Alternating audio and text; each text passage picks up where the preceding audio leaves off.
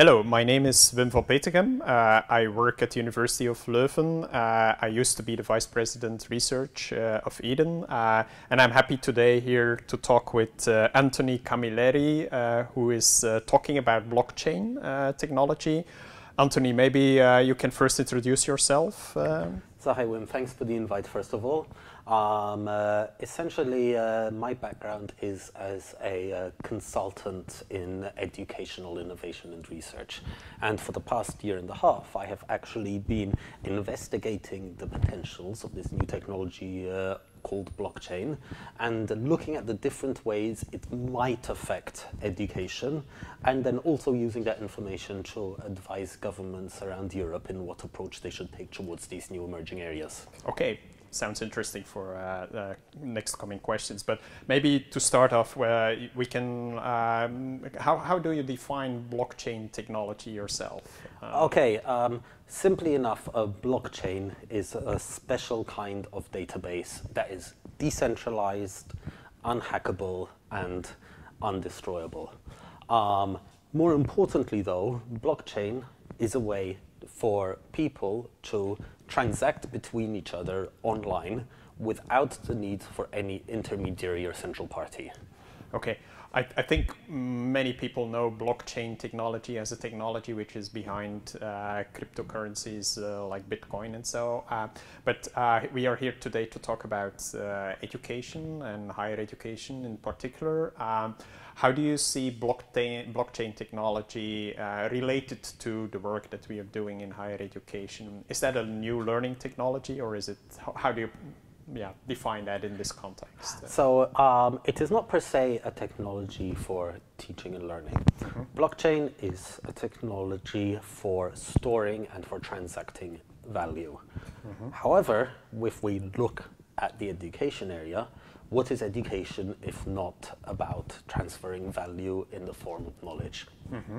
And in education, we have a lot of different ways of representing that knowledge. Probably the easiest way is the credential, the certificate you get at the end of a course, which isn't really just a piece of paper. It is a representation of all the educational value you have gotten. A completely different example might be journal papers. Your citation count as a researcher is actually a measure of the scientific value you have created. We have other measures of value, such as patents, such as copyrights, and we could continue. So when you start thinking of blockchain like this as a way that helps you transact and store this value in a better way than today, then you start seeing how it could be very interesting and how it connects to some of the fundamentals of education. Can we go a bit deeper on the value in credentials? How do you envision that? Is that already happening in universities? And how does it go? Okay, so at the moment, this of course has happened for centuries at universities. You mean the certificates? The credentials. But a credential today is effectively a piece of paper that says you know this amount of information. You take that credential to an employer, they look at the piece of paper, and effectively they will often essentially call back the institution and ask them, is this real, and what does this represent, and what does it mean? Sufficient to say this is not an ideal situation. So where blockchain comes in is that blockchain, by allowing you to create a database that is uneditable and unhackable, and it's mathematically provable to be so, you can then actually take that credential to an employer and it becomes automatically recognizable, automatically verifiable, which significantly increases the speed of the transactions. Also, because a blockchain is a distributed database that is stored by many parties instead of by one central party, even if the institution that awarded it is completely destroyed by an earthquake or another natural disaster, the proof of your certificate will still exist. You can still prove the knowledge you know, and that certificate will continue to So exist. You will never lose your certificate anymore. Exactly. You will never lose your certificate, and you will never need the intervention of the person who issued it to actually prove it. And you're now talking about, let's say, well-established institutions that are also in that blockchain technology. But what if students have like non-formal learning certificates or maybe other certificates that are not issued by higher education institutes? Is that also a possibility that we could imagine, or is that far away? So that isn't a possibility you need to imagine. That is something that already exists. So before I continue, I have to say that I don't represent or promote any of these companies. Yeah. But for example, you could go to accredible.com right now, sign up for an account, and issue a blockchain verified credential for any purpose, from participation in a seminar to participation in a course through to a full degree. And it basically, all it requires you to do is sign up and actually start issuing those credentials. Oh, I'm not sure if I understand it right. Does that mean that I'm working at the University of Leuven? I can go to that website and I can get my certificate from the University of Leuven? No, it means that if I, Anthony, decide to offer a course in blockchain studies and I want to issue verified certificates to my students, I can go and issue them. Okay, I got it wrong, so thank you. You were also talking about values in your research papers, journal papers, and so how does that go? Okay, first of all, I should state my, let's say, political alliances here. And simply enough, I'm one of the people who believes in open access to scientific publications. And I believe especially that research paid for with public money should be open and free. At the moment, we have a different system. We have a system that is controlled by 3 to 4 major publishers. Now, the thing is, the internet already made publishers, the need for publishers, to evaporate 2 decades ago. I mean, I can press one button and it's published to the world. So why do we still use publishers? And the reason we still use publishers is because they still control the ledger, the database of who published what where and who cited who where. And those citations are extremely valuable because they're what essentially determine your career as an academic. I mentioned before that blockchain is technology that gets rid of the intermediaries. So imagine if you could run this database just the same as it's run today, with the same set of rules, but without any company controlling it. It would be run by the libraries of Europe or the research centers of Europe together. And that's what blockchain makes possible in this area. Okay, so it's open publications without publishers. Yes, open publications, open citations, without the need for publishers, run by the research foundations themselves. Okay, great.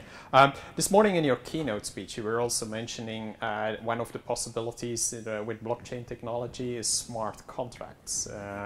I was quite interested in that application, let's say. Can you elaborate a little bit on smart contracts in the context of higher education institutions? Okay, first I need to explain what a smart contract is. Okay. So, with a regular contract, me and you will agree on a certain set of things, and after the contract is signed, each of us as parties need to execute those conditions. Essentially, we have to do what we say. A smart contract is... Just to interrupt you, does that mean that, for instance, a learning contract between an institution and a student might be one of these Yes, that could be. So, for example, a very simple one, in a typical Erasmus agreement, I will say that I can say that if you study these 5 ECTS at another institution, when you come back, as long as you pass, I will recognize them as part of your degree. The thing is, I've said I will do that, but it doesn't necessarily mean I will do that. Yeah. The fact that I've signed the contract doesn't make it true. All it means is I've committed to make it true. Okay. A smart contract is slightly different. A smart contract is a contract written as code and put on a blockchain. And remember that once it's put on the blockchain, it cannot be deleted, and effectively it cannot be changed.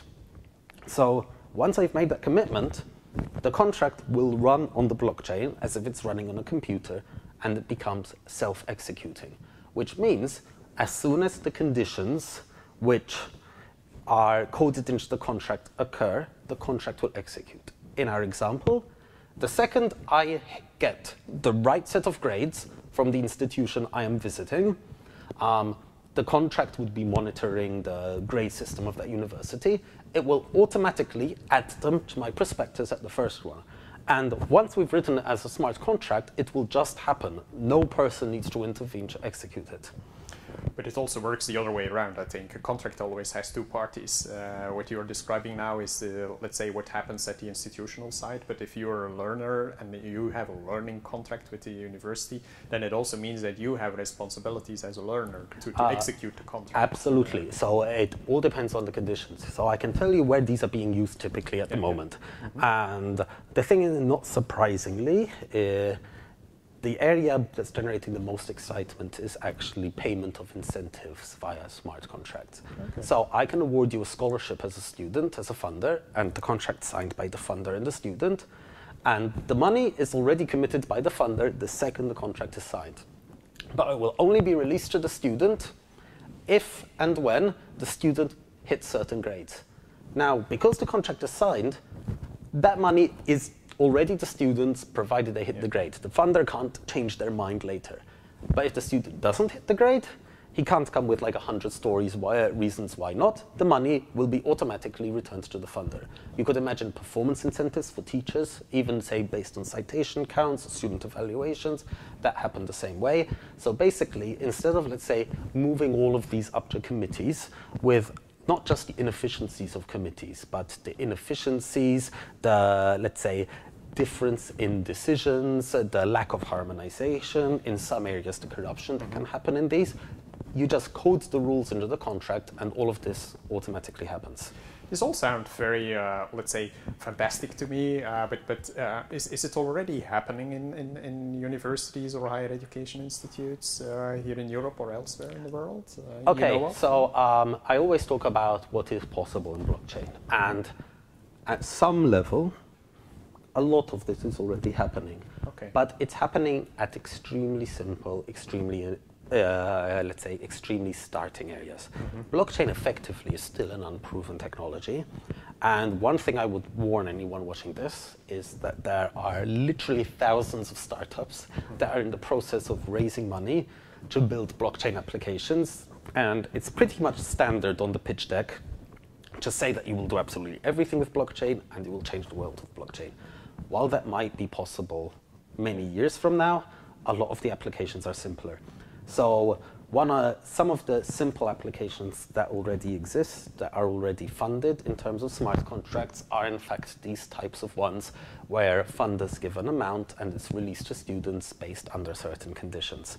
Another simple one I've seen an example of is funding given to a student based on attendance. So if you log in 10 times to the learning management system and like do each of the modules, your funding will be released.